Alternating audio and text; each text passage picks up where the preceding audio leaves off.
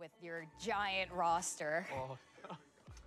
Maybe didn't have enough seats. I mean, we'll just have them stand back here behind us. Like, it's insane. I mean, okay, how does it work? How do you determine who's playing?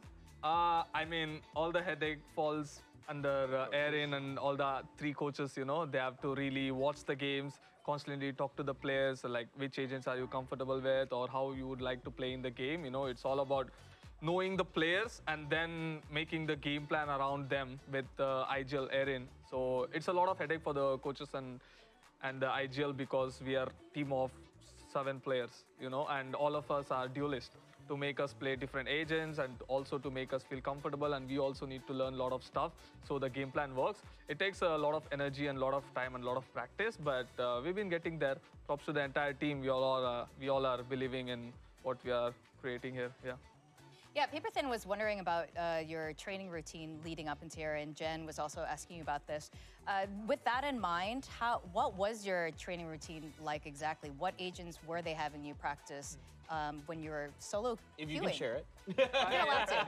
Yeah. So when everybody gave, I mean, we all got a chance to play every agent. Like, not every agent, it's like two roles. Like, I was given duelist and initiator role to play and, you know, in trials, and all the others were also splitted, you know, like controller, duelist, initiator, controller, like that. And we all saw the results in the scrim, and we all saw how players are comfortable in what agents and what roles, and then we sort of decided.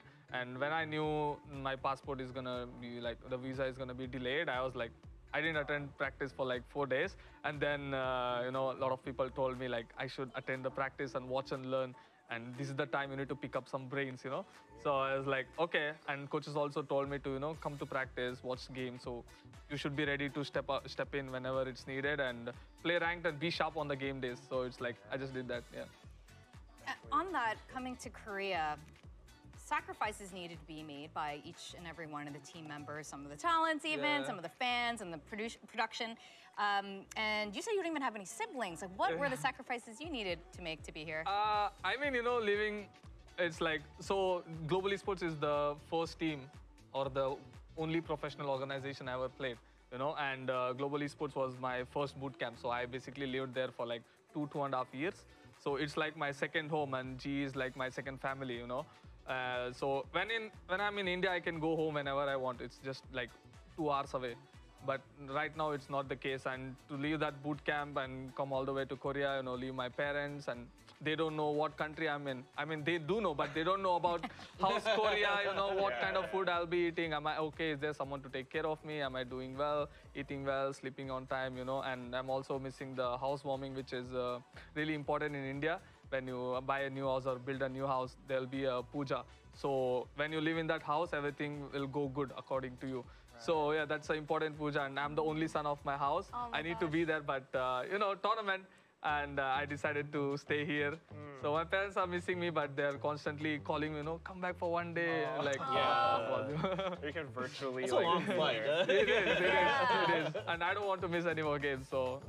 Hey, but you know what? You came, you could show mom a win for today. Yeah, I hope she's watching. Oh no. Yes. Difficult. You can move yourself if you want. Okay.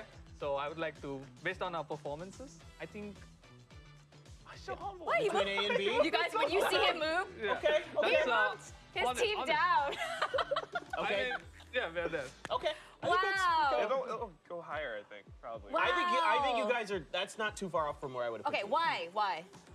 Based on our performances purely, and yeah, of course we want to be in S tier, but you also need to see the reality before you need to, you know, you need to first realize where you are to go where you need to be, right? So according to me, others might have different opinion, but according to me, I think that is where we are. We are like A tier, but slightly B tier also. So Man of modesty. pragmatic. Okay. I've got another I wonder one. what your team thinks, but very, very honorable. I don't Like, scold dude, me. I'm gonna have you move it. Last time